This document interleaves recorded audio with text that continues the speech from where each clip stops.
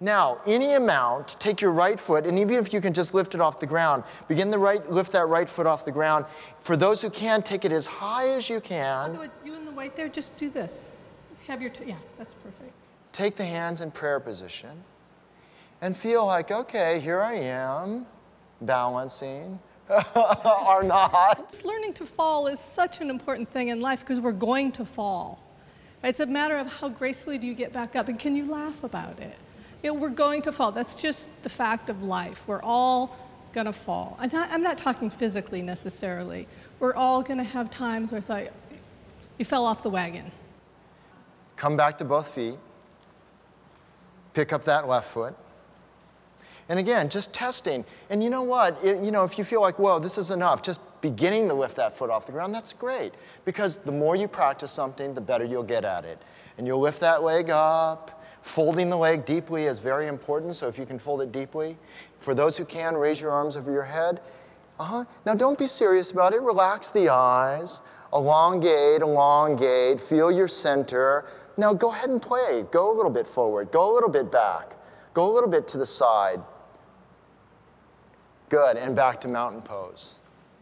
Do you feel how that is? And you know what you want to do? You want to do this every day. You want to do this when you're washing the dishes. You want to do this when you're hanging out in the grocery line. You want to practice balance.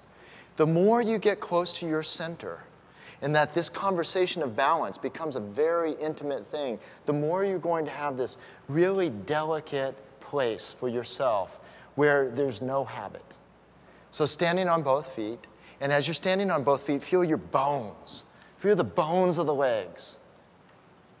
Beautiful. Let's take the arms up again.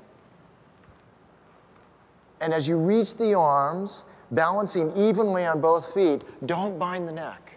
Don't bind the neck, but reach the chest. Come on, extend those arms more. Extend those arms more. Lengthen the sides of your waist. Good, and hands back to prayer position. Okay, so let's go into a little bit of a back bend. Spread your feet, hips distance apart. Now, why do we want to do back bends? Like Colleen said, so many of us are hunching our upper back. So many of us are collapsing our chest. And as you do that, when you collapse your chest, can you imagine if we had a really short ceiling? Would that be comfortable?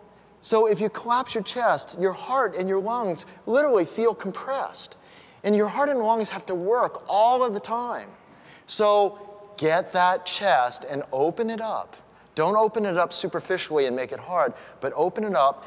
Take your feet and plant them in the ground. Take your hands onto your chest and begin to lift the chest up to the ceiling. And as you lift the chest, ground the legs, and as you ground the legs, lighten the weight on your spine. Make the lower back light.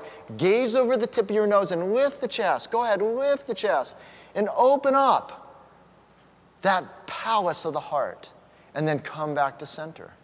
Beautiful.